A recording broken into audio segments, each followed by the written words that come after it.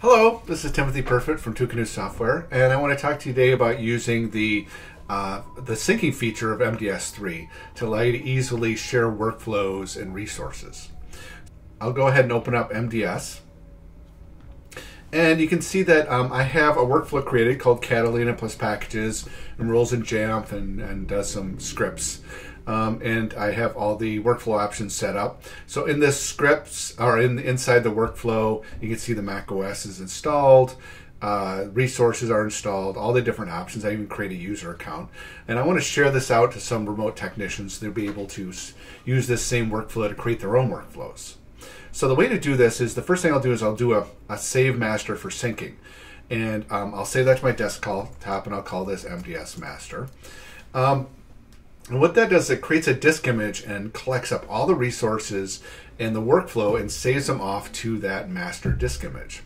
And that master disk image can then be uploaded to a web server, and the technicians that are in remote locations can just put in the URL to that disk image inside of their own copy of MDS, and it will synchronize all those resources down and allow them to use workflows as a basis, those master workflows as a basis for their own workflows.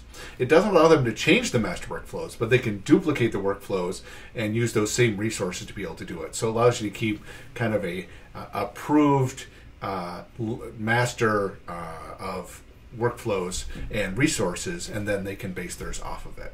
And of course, if they wanted to share theirs, they could as well by just creating a master and putting it up on a web server.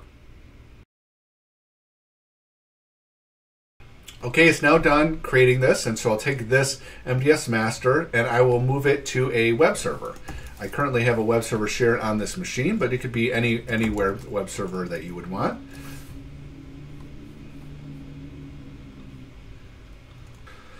All right, so now I've got this web server set up, and I've copied this one called mdsmaster.sparse_image. So I'll just copy that link, and you can see that link goes to that image.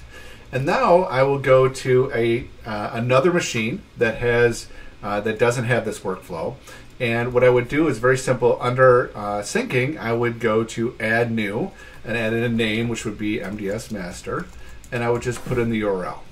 And what that does is now adds in that information, and then it'll synchronize that information down when I click on Sync Now. And so, and it'll make those workflows appear, and all the resources be available, and all the resources will be available in this folder.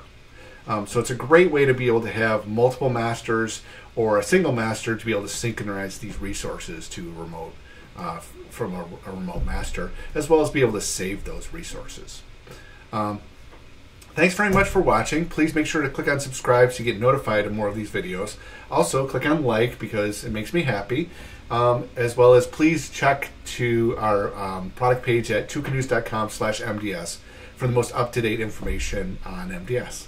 So thanks very much for watching, and I'll see you soon.